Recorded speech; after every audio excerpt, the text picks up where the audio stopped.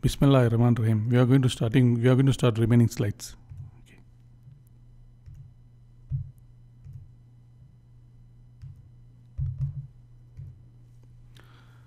So we are going to start with project planning process. So what is this project planning process? This is it's an objective and talks about the requirements and scope. Actually, it's an objective and talks about the requirements and scope. Then it talks about the work activities, what are to be done, work to be done. Then it talks about the project organization, the company, what its role. It was leading the project planning process. Forecast, future planning. Forecast means future planning. Then talks about schedule. Schedule is the time. Then budget and resource plan. Budget talks about cost. Resource plan, how you manage those costs. How you manage those costs is resource plan. And you have many resources. How you manage the resources in continuing a project. Then in this chapter, we have contents like, first you have overall description and mission.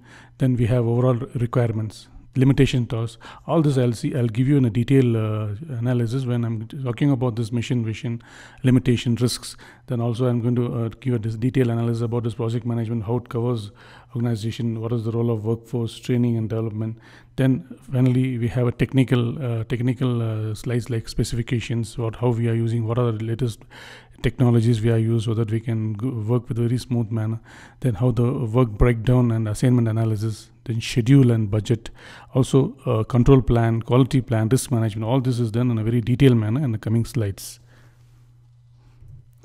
Okay. First we'll talk about what is this actually, this bidding, the importance of project plan, like competitive tool for bidding. So competitive tool, actually it is an attribute. Competitive tool means it is an attribute that allows the organization to outperform its competitors. So it is actually an attribute.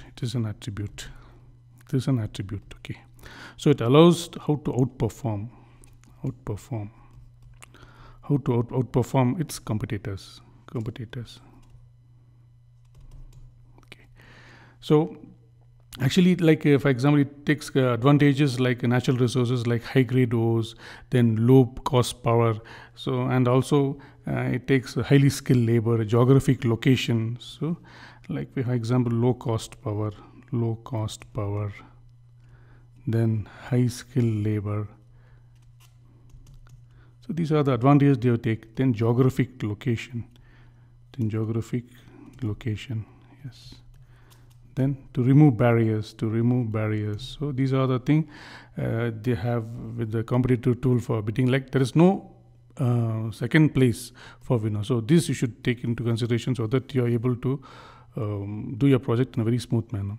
Then you have building strong customer relations. What is this building strong customer relation? Actually, it is the satisfaction to go above and beyond the expectations of customers. So it is the satisfaction. And customer expectations to go beyond and above. Yes. And it gives customers more than they expect, and it will surprise and delight them. So it will surprise them and they are delighted. Okay, customers are surprised. Yes. Okay. So it demonstrates professionalism and technical capability. What is professionalism? Professionalism is the conduct, behavior, and attitude of someone in the workplace. So it is the conduct, behavior, and attitude. It's a conduct, attitude, behavior of someone in the workplace. And professionalism, actually it leads to workplace success, and a strong professionalism is a reputation with high level of excellence. So it is actually a reputation. It is actually a reputation for the company when you have a very skilled persons with you. Then what is this technical capability? It refers to the capability which provides organizational strength. It provides organizational technical strength. Very, very important. Technical strength. Okay. So it gives opportunity to create advantage, more technical advantage. So it gives opportunity. It gives opportunity to create competitive advantage. very important. So this is how it builds customer relationship. Then we have next is building top management confidence. So building top management confidence is actually, what is confidence? Confidence is key to success. Confidence refers to the key to success. It is key to success. It is a key to success. It's a key to success for managers.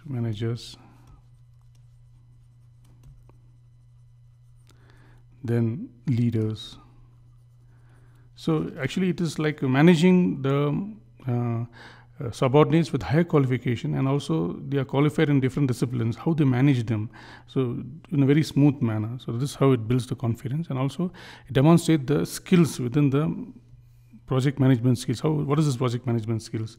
So it is one of the important communication skill. It's one of the communications, very, very important is communication skill. Then you should have time management. Then you should have ability of problem solving. Then good leadership skills.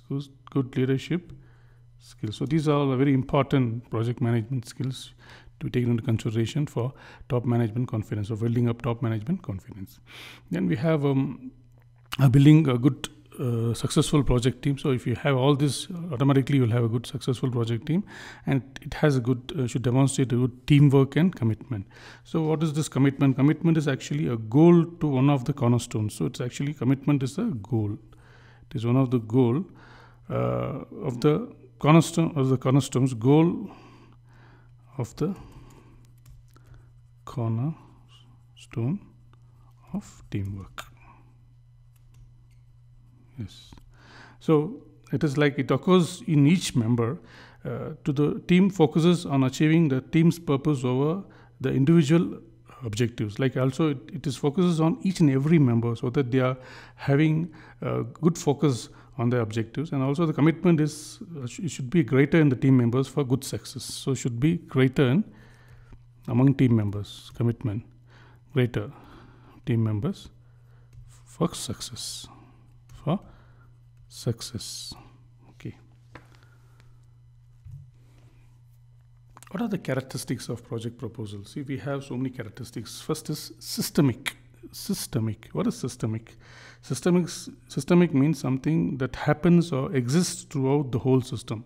Something happens or exists. So throughout the whole system is systemic. But we have another one is known as systematic. Systematic. See, this is systemic. Systematic. You know what is systematic? Systematic is something that was like something that was to international or methodological or implemented. So this is something like methodological. Method. You have some method. Yes, methodological. A plan or something, you can say it's a plan. So this is different from this one. Okay. Then custom design. What is this custom design? So to explain this, I'll just take a web design. Let's say it's a web design. So in a custom design website, every element of the website fits the needs. So it should fit the needs. It should fit the needs of the customer. Very important. So it depends upon like how you content on come on first, and how you based on the strategy. First strategy, your strategy, and how you design. And design is built around it, and design is built around it. So actually your strategy and some content first, and making the first as a strategy, then design is built around it. So this is how a custom design is set up. Then we have a project life cycle. Project life cycle, second one, project life cycle. Actually it is a standard project typically has 4 phases. I said you in the beginning of the slides, this has 4 phases, like we have initiation, then you have planning, then implementation, then closure. So this all talks about project's life cycle. So these phases together represent the project's firm path from the beginning to the end. So it's referred to as project life cycle. Okay, then we have a market phase. Market phase, what is this market phase? So here also we have some 3-4 phases. To explain this phase in a clear manner. First is an accumulation phase. Accumulation phase. So this talks about like from the accumulation occurs after the market has bottomed and innovators and early adopters begin to buy, figuring out the worst one is over. So that is only accumulation. Then we have a markup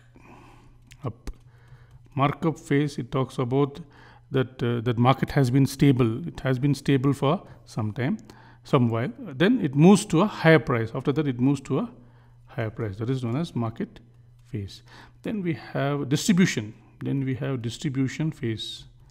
Distribution phase talks about like sellers begin to dominate. Sellers, they begin to dominate. Sellers begin to dominate. That's very, very important. Dominate as the stock reaches peak. That's very, very important. Yes. Then the last one is downtrend. Downtrend. Just a minute.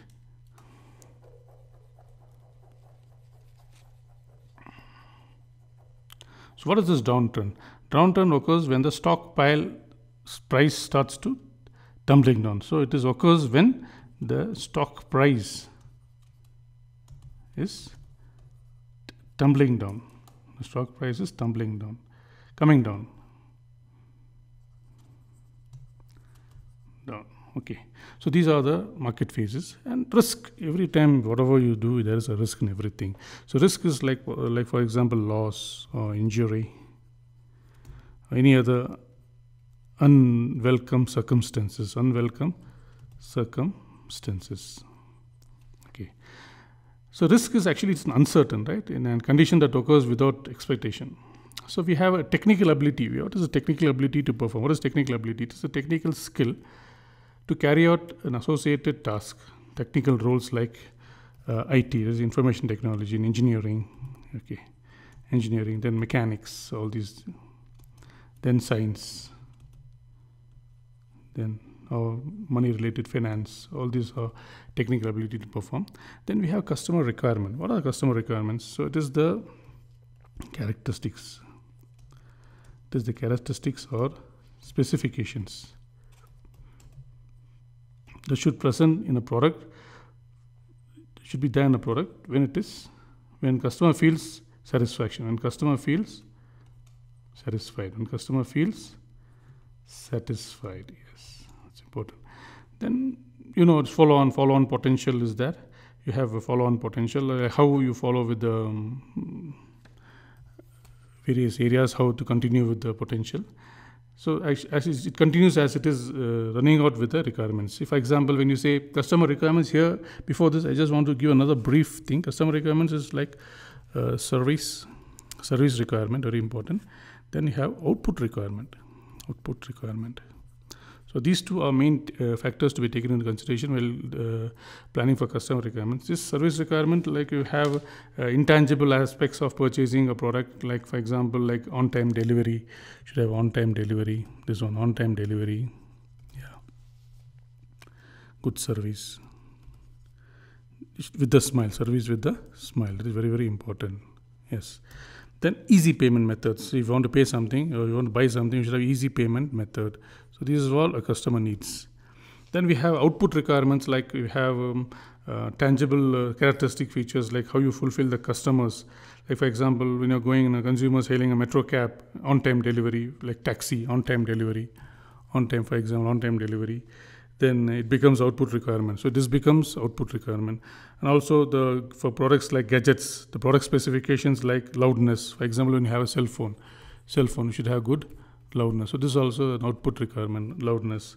Then clarity of speakers or voice, something like that. So these are the output requirements.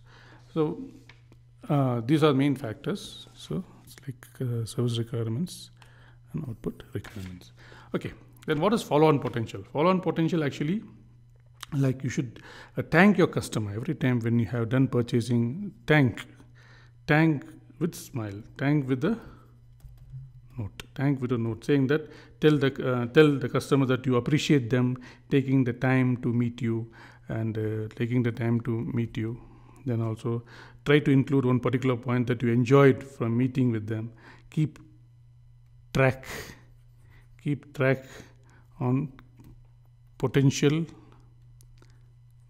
clients. Okay. Then keep a database of customer database. Yes. So this all makes them to follow on, so that if there is any offer or something like that, you can contact them so that they're able to buy your products in the future. Then customer bidding process. What is this customer bidding process?